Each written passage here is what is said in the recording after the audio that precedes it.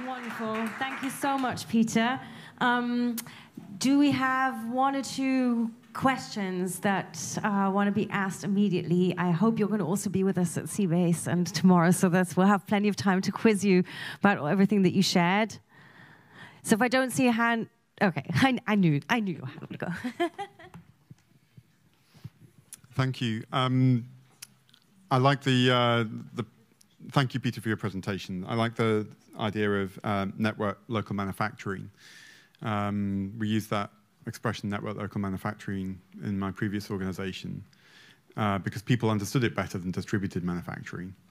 One of the things that I wonder about the way that mainstream industry uses distributed manufacturing versus how, say, the open movement uses distributed manufacturing. And you hear a lot about, I'm going to a major sort of mainstream manufacturing conference next week in the exhibition centre in Birmingham. And hundreds and hundreds of people at this massive trade show, and there's an entire section on distributed manufacturing. But what it means is we, the Lego company, because I like Lego, we can control the machines in the Czech Republic without ever leaving Denmark. That's what distributed manufacturing means, I think, to them. Do you have a view of how? Do you have visibility of how mainstream manufacturing sees distributed manufacturing? How is that different to the way the open world sees it? I mean, mainstream manufacturing is exactly your Lego thing. And they dream of having the dark factory. No people around. Oh, we've been dreaming about that since the 80s. So luckily, that's not going to happen, not even with the technology that we've got around these days. So they're not at all about taking into account local circumstances. And I see a small but existent danger in the open source hardware community that they start to mimic this center-out paradigm in setting standards, global standards, that everybody who needs to participate in open or wants to participate in open source hardware needs to follow.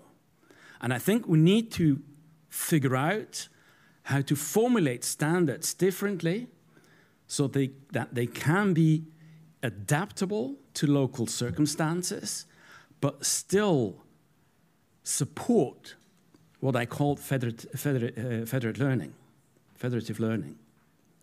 so that we know which kind of experience is valuable to share in the network and which kind of experience is best kept local.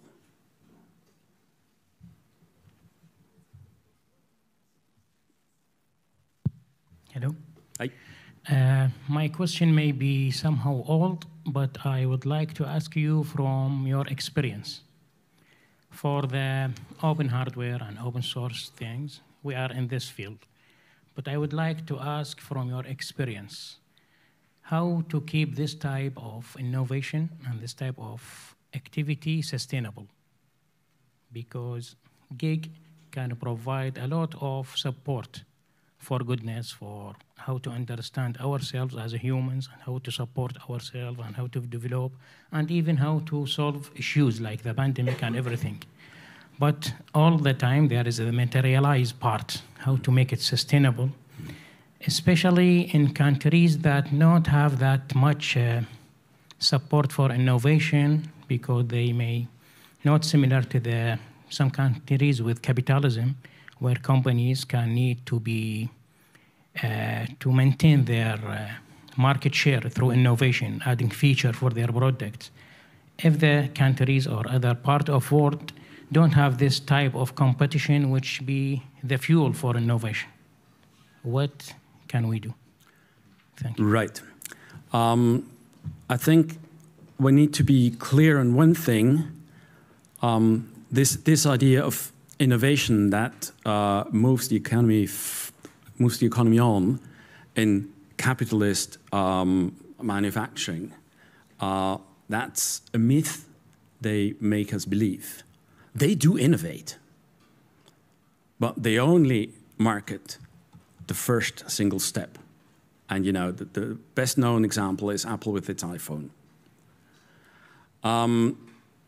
I think to answer your question, which is like similar to one of the questions we had this morning around repair, I think we need to start think differently about the economy and add another model of thinking to the capitalist thinking and the market thinking of the economy. And this is a very ancient principle, the principle of the commons. And the principle of the commons is long-term stewardship for shared resources, collective stewardship for shared resources. And that's the opposite model to the BMWs and the iPhones. And that's not only the material we build stuff from, that's equally and probably more importantly relevant for food, for well-being, for education. And that's a big shift to move from the pure market economy thinking with as little regulation as possible to an economy that is built on principles of the commons, where also this local entanglement can be built into the local rules that people follow.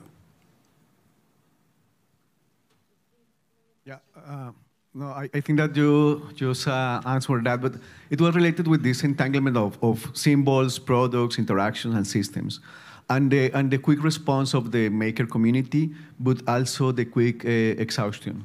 Like, okay, we can do a lot of things, but I think that we are having problems with care, like how we care about ourselves, our communities, and I think that we will need some kind of economy of caring to create something that goes beyond just economy as we have it. So I was thinking about, like, in this entanglement of designs, how you can create, or can you expand on the idea of designing caring in the communities and making this another kind of economical layer, if you want, or value layer that allow us to not only do a quick response, but do a sustained one. Yep. Can you expand on that? I think we have seen elements of that in the repair manifestos this morning. We see elements of this outside on the poster about critical making. And I would suggest you all check out the house rules of Fab Lab Wellington. Because in the process of setting up their house rules, they went and worked with the indigenous community. And those people were actually much more able to bring in exactly those aspects that we sort of organized out of our markets. So that's 3 possible starting points. Thank you so much. There's a bunch of more questions, but I'm afraid that's all we're going to have time for. So you're just going to have to come to Seabase or join the Gig Community Day tomorrow at Spreefeld to ask Peter more stuff. Thank you so much for being here with us, traveling all the way to be here. Thanks for having me.